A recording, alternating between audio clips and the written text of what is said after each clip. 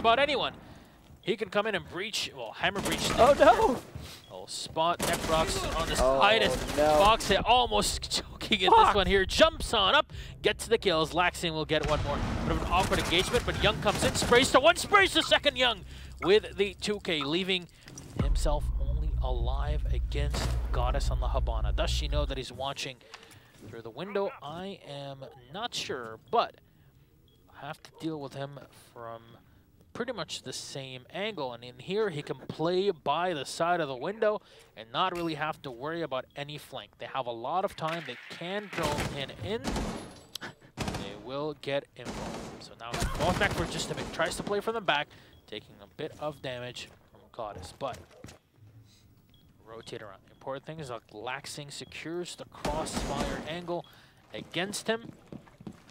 Goddess moving in by the garage. Can she take the hit from below? But there's 18 seconds left on the clock. He moves back up. They have to deal with the Maestro, but he's such a thorn in their side.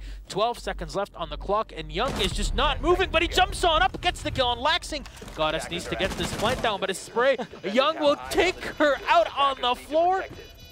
And there you go, Goddess on the floor. Gets cleaned up. Young, what a beautiful clutch on the Maestro, showing everybody that Maestro is not an operator. Schlongi just comes on into blue. Unfortunately here, he needs the support of Fox. As Fox will get the kill on BC, at least a tied up 4-4, but he'll have to deal with the defense. Oh my god, they do not spot Canadian. Oh, there we go. That's a huge frag. That's now the diffuser on the floor. Schlongi just opening fire, hip fire, trying to take anybody out, at least pushing them back for just a second. Canadian switching over to the SMG-12 is defending upstairs. Seems like C9 are trying to take control of the armory, but the diffuser is still upstairs and they have to pick that up. There's not a ton of time to play with as NVK gets the shot onto Schlongi's head with the knife. Necrox getting the kill on Fox, leaving only Laxing alive. Uses his E1D, but Canadian is still alive.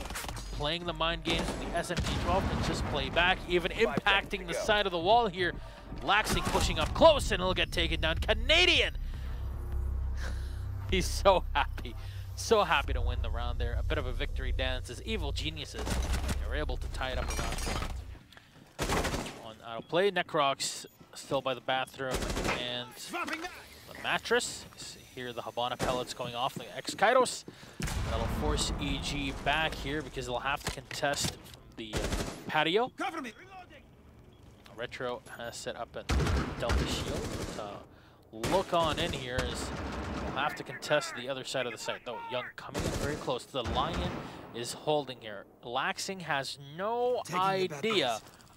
Drops the UND. Will get pushed and doesn't even need the help of the back. As Young will get the kill on Laxing. That's a great frag here. And for EG, but Monty will push up. Necrox gets one, but Goddess will refrag. Fox with one more, holding the back angle. NVK trying to play it here. Will get the angle on Retro. There's still two BC from below, getting the kill with the C4 on Goddess. It's a 1v2 with Fox only alive. 4 seconds left on the clock, and the Maestro super close up. He'll get the kill. He can set the diffuser. Oh my god, is Fox actually gonna clutch this here? BC coming around as he spots NVK on the floor. Nope. Comes in to spray Fox in the back as he needed just a second here to get that diffuser on the floor. BC using the speed of the mute to run up and finish him off as he had all the information from Brother Maestro. There you go, from the stairs.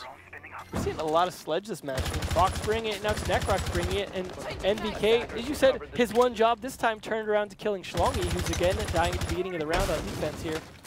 Not too sure what Cloud9 were trying to play with that round, but still, at least for EG, great victory for them as the Eager will be the first one to fall. Fox playing upstairs with a red dot on the UMP. That looks disgusting, but so gross. Laxing downstairs even. We talked about the blue stairs and of course the main stairs. Now can use those to rotate from one side to the other. Can play in the basement for as long as you want, and then you know, try to outplay your opponents as they're so focused and tunnel visioned on this site. Yeah, they're definitely in a good position now to go for the take, so they're going to do it. They're going to execute with the smokes from Capitao. Canadian trying to be the spear here to help this plant go down, but NVK the one to actually land the kills. 2 of them in a row, but Canadian says, I'll get some too, and he hits his 2K for a nice quick finish. Yeah, just scanning the body, making sure there are there's no equipment left on the Echo, and there you go. Quick cleanup for... They're definitely using their mobility to their advantage, and I think it's throwing EG off a little bit in terms of them trying to get set up in a more concrete way this time so that they don't get flanked so much towards the end. But it's burning a lot of time, down to 38 seconds left to try and make the plant happen now. They need to get this in here. The Fuser will have to deal with the goo mine first, as Goddess will get the kill on BC, and they are zapping through with the Maestro here. Young will go down on the floor as Goddess gets one more. Canadian with the 1 kill, and then Canadian with the second to turn it into a 3v3. We'll make that 3v2 as Necrox will get a kill on Goddess to eliminate her.